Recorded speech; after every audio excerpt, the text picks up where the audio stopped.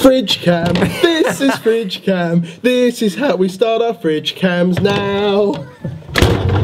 Not allowed to do that anymore, Jamie. Welcome to fridge cam now. Welcome to fridge. I hate him.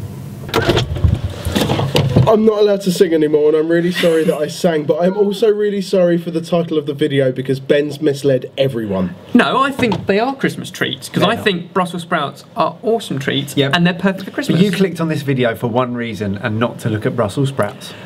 We were given the challenge of making Brussels sprouts interesting, more exciting, and to trick people into eating them, especially those who don't like them. And we failed.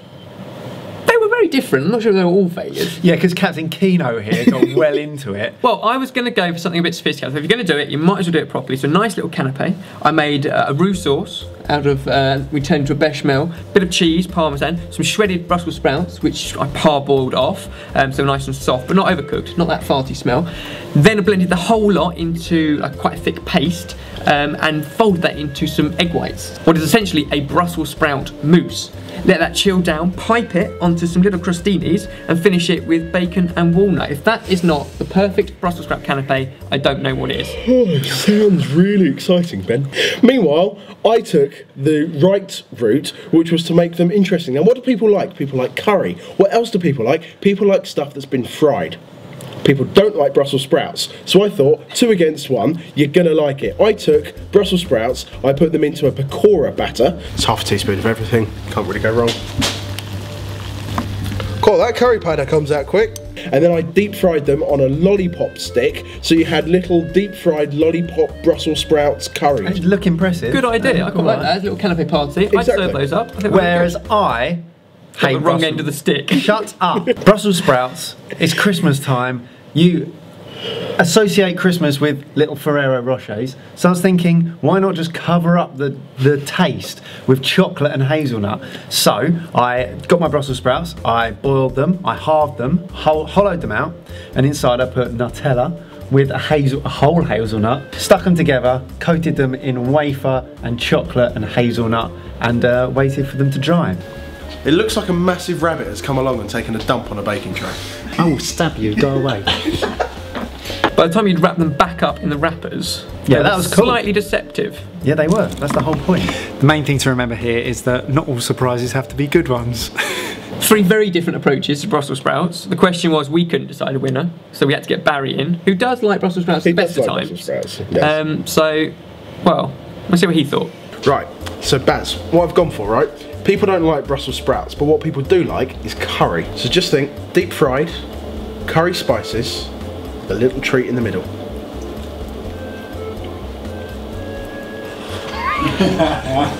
Really hot. Too much curry?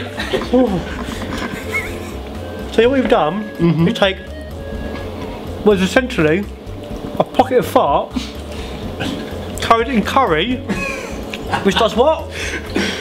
Makes you fart. So they're going to burn on the way out.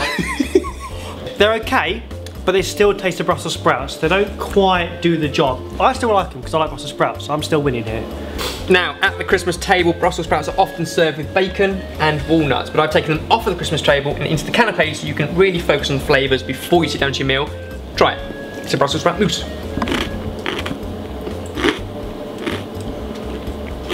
What he's done is he's drawn me in because they look amazing. There's not much taste to them as a mousse. Light, the bacon, lots of air. Exactly nothing. We're trying to disguise the flavour of Brussels sprout here. No, it's nice. Yeah, I'm happy. Very subtle. Nice. Very good. That's nice. So no surprise here. Ben has succeeded. Now, on to the final one. Now, yeah. What's your favourite thing in the world? Chocolate. Exactly. So, what I've decided to do here, I've taken a Brussels sprout. Oh. Wait, I've hollowed it out. I've put Nutella inside, a hazelnut, covered it in wafer chocolate, and then covered that with chocolate and hazelnut. Oh, look, you never know. You never know, you can make a little pyramid. You can make kids eat them. Oh, they're really cold. Oh, they've been in the fridge. It's alright. Hey, we're welcome to the Shut up. I'm going for the biggest one, so there you go. That's how much faith I have in this. Terrible idea. Cheers.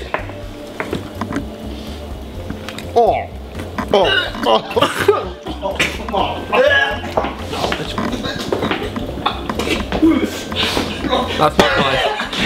That's not nice. Aftertaste. Ferrero Rocher. So, I won then. Nah. I don't think you won. I definitely didn't win, but I You wouldn't say definitely that. didn't. I think yours was definitely out of the box thinking. I thought, when we started this, I thought it was, let's be experimental, and I was experimental. I didn't think it was a competition to see who could do the most sophisticated thing in the whole world. It ended up in us all gagging though. From one festive ingredient, Sprouts, to another. We had two on our website this week. What were they, Jay? We had our mulled wine duck, which is fantastic if you love mulled wine and duck, because it combines duck and mulled wine. And more Brussels sprouts, which we And more shredded up to make it, so again disguising them. And the second recipe was something sweet, our Christmas panettone pudding. Oh, that was it. That was the bready kind of Yeah. Italian Purple. cakey purple one. Yes, a bit like summer pudding with berries, but we put in seasonal fruit, So it's winter. so it's more Christmassy. And But- sticking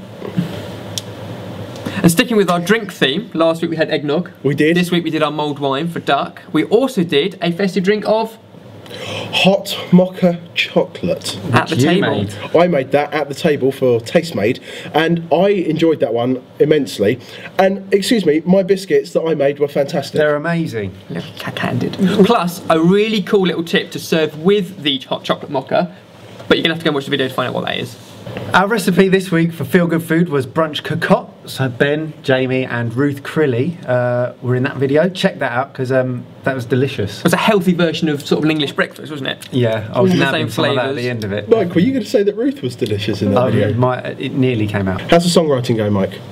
Brilliantly. Yeah, do you need any help with inspiration for like Actually, yeah, I could lyrics do. and stuff? It's 'Cause- Christmas themed music at the moment. so- Alright. Fridge cam, da, da, da, da, da, fridge cam, da, da, I don't da, even da, recognise da. it. All I want for fridge cam is you. Fridge cam is coming to town, oh yeah. Oh little town of fridge cam. Once in fridge cam, so Mike looked happy. Little fridge cam, little fridge cam. Fridge cam songs, fridge cam songs, fridge cam songs. Oh, ow.